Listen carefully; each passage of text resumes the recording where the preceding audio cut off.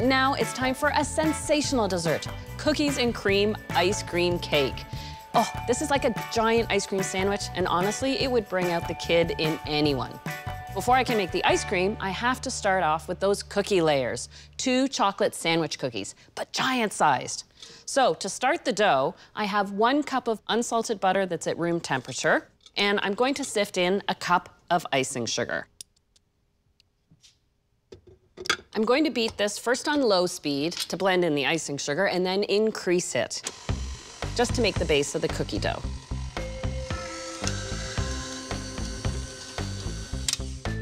Now that that's nice and smooth, I can add my 6 egg yolks. I'll add them with the mixer going on low speed.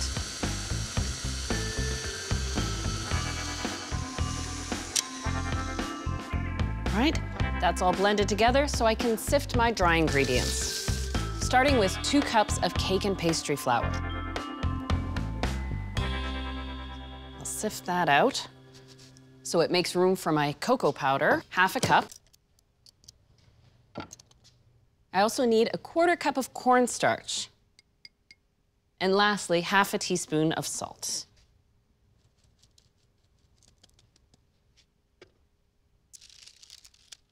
I'll add this all at once to the bowl. If you're planning to make this recipe for a special occasion, you do want to plan for it. Start a day ahead. That way you have time to make the cookies, bake them, assemble them, and make the ice cream. There we go. It makes a really soft cookie dough. So, of course, we'll have to chill it before we roll it.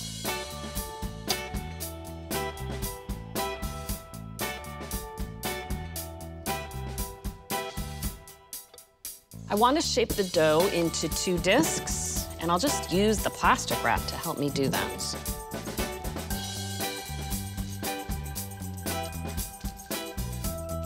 Now this is ready for the fridge to chill down. You want to give it at least 2 hours so the butter sets. And here is the dough chilled and ready to roll.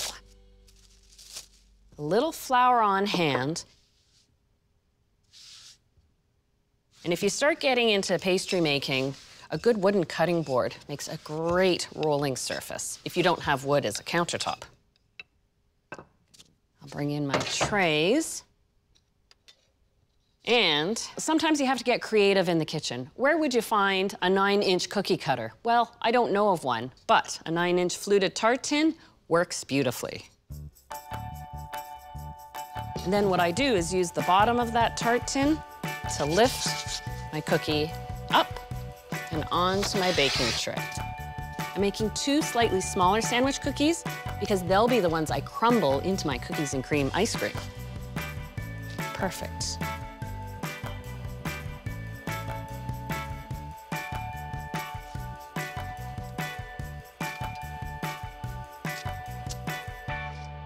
My cookies are ready for the oven. It looks like a lot of baking, but believe me, it's easy. I've preheated the oven to 325, and these only take 14 minutes to bake. You'll see they go shiny, and once the surface of the cookie goes matte or loses its shine, then you know they're done.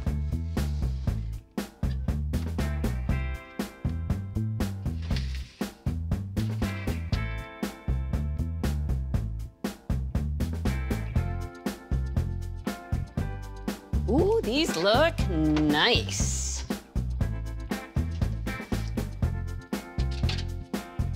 Go. Let me grab these. It's important to let the cookies cool completely on the tray, but now that they're cooled, it's time to fill them. And to create that cookies and cream effect, I use rolling fondant. Now, I'll split this. This will be for my big cookie, and that will be for my little. I used flour to roll out my chocolate cookies, but when you're rolling fondant, you want to make sure you're using icing sugar. And I just lightly brush the surface of the fondant with a little bit of water.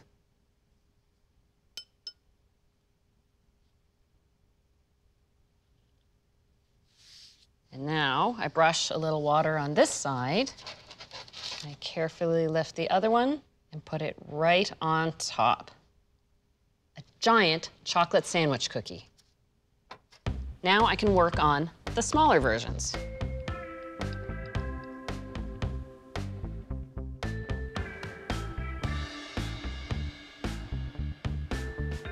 Here we go.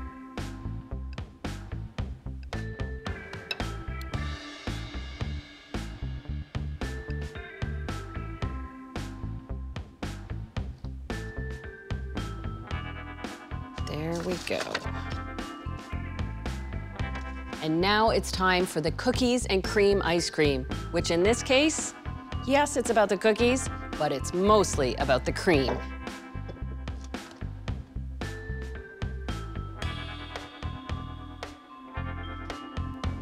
I start first with 2 cups of whipping cream. But it's not often you see an ice cream recipe that is 100% cream. That would just be too rich. So what I add is a cup of milk. And I do use whole milk, just like I used in the gelato. I'll add 3/4 of a cup of granulated sugar and just a pinch of salt. I give it a whisk just to dissolve the sugar into the cream.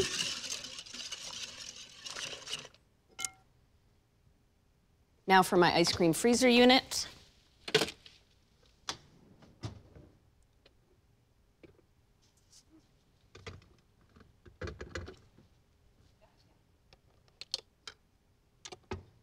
I'll get the mixer going and pour in my ice cream base, but it's not time to add the cookies yet. I have to save that for the end. I have my ice cream just about done. So it's about 2 minutes from being completely frozen, and now it's time to add my cookies. I'm going to turn on the mixer and crumble in the cookies. I don't do that sooner because then it would actually mush up into the ice cream too much.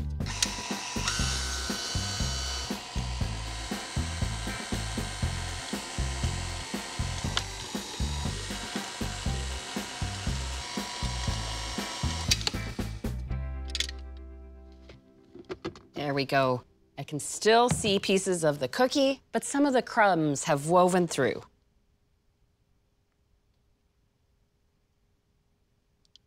All right, I'm gonna take advantage of this ice cream being soft and mold it.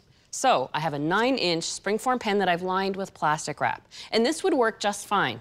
But if you have access to acetate that you would buy at a bakery supply store, and this clear plastic on the inside of the pan gives you a beautiful smooth edge to the center of your ice cream cake. Then, with an offset spatula, and make it as level as you can, just like spreading frosting on a cake. So this is ready to pop into the freezer to firm it up. Give it a few hours. That way, it'll be easy to unmold.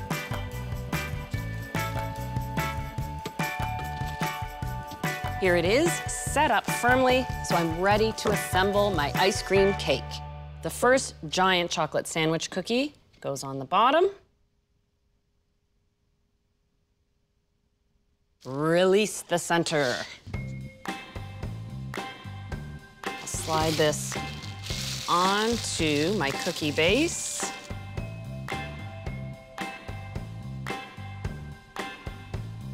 You see where I'm going with this. And then you top it with the second giant cookie. Now, isn't that just a treat? I hope you'll take these ideas back to your own kitchen to bake and enjoy. I said the recipe serves 12 to 16, but I think it serves 1.